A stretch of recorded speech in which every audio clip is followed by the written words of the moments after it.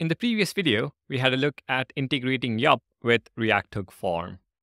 We were able to specify a validation schema, tie it to our form, and validate the form values. In this video, let's see how to do the exact same thing with Zod. Zod is a TypeScript-first schema declaration and validation library. Now you may ask, what is the difference between yup and Zod?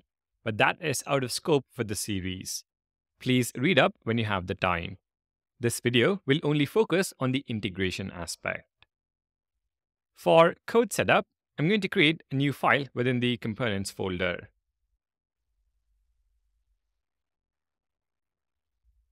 Zod YouTube form.tsx. I'm going to copy paste the code from yup YouTube form and rename it to Zod YouTube form. Next, I'm going to install the Zod package. npm install Zod. At the top, import Zod instead of yup. Import Z or Z from Zod. Make sure to also import Zod resolver instead of yup resolver. From hookform/resolvers/Zod. For the schema, I'm going to start fresh.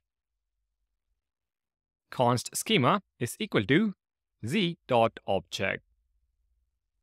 This accepts an object where we specify username z.string.nonempty.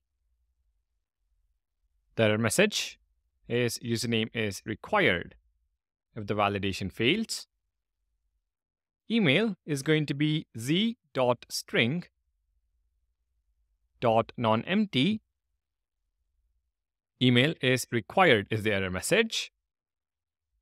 And we also call .email to ensure the proper format. Email format is not valid. Finally, we have channel z.string.nonempty. Channel is required. Please refer to the Zod documentation for more information on how to write the individual rules.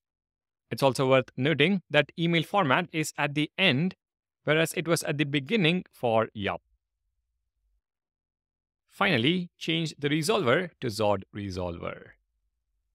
Let's change the heading to Zod YouTube form, open app.tsx, import Zod YouTube form, and head back to the browser. Submit, and we see the non-empty error message.